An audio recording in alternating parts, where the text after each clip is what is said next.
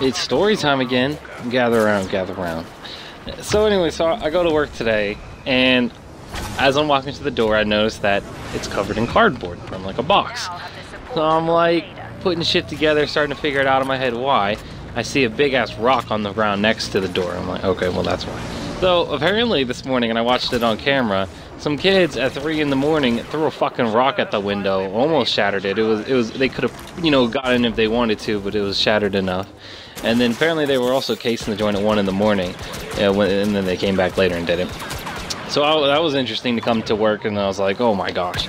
So then yeah, they well, so we'll have a new door if that matters tomorrow. It'll be nice and clean, clean glass.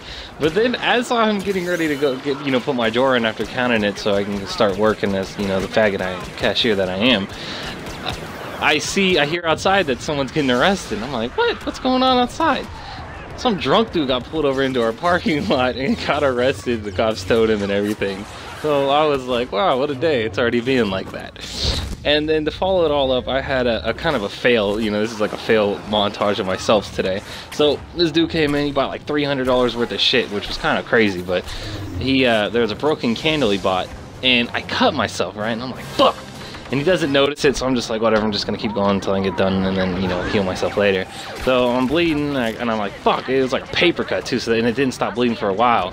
So I ended up giving back his change and stuff, and he's like, your money's bloody, you're bleeding. I'm like, fuck. And he's like, and he acted like he didn't want that money too, it was a nickel, it had blood on it. He was like, he put it back down on the ground, he's like, I don't want it. I was like, this dude. So I give him a clean nickel, and then I go and later I go later after I heal it up and whatever. And here comes the punchline. So I go in the bathroom to clean off my knife on, I have a money clip that has a knife in it. I go in the bathroom to clean it up after finally healing my thumb's paper cut, and I actually got cut also on the hand. I was like, man, I hate paper cuts and shit. As I'm cleaning the knife, I'm like, I rub the edge of it to see how sharp it is, or to see, not how sharp it is, but to see if I got all the, because I had like glue on it from, I used it to open boxes, you know, the tape is like all sticky, and it was kind of gross, so I was wiping it off. I cleaned it really well, actually. I'm kind of proud of the clean job I did. My dumbass slices my finger open on it, trying to see if it was clean enough. Yeah, it was clean enough, and it was sharp enough. So that's the punchline. I was like, damn, I just fucking healed my left hand, now I hurt my right hand. I was like, I'm such a dumbass. So that's my story of the day. I don't know, guys. I get bored at work, and I think to myself, alright, peace out. Thanks for watching.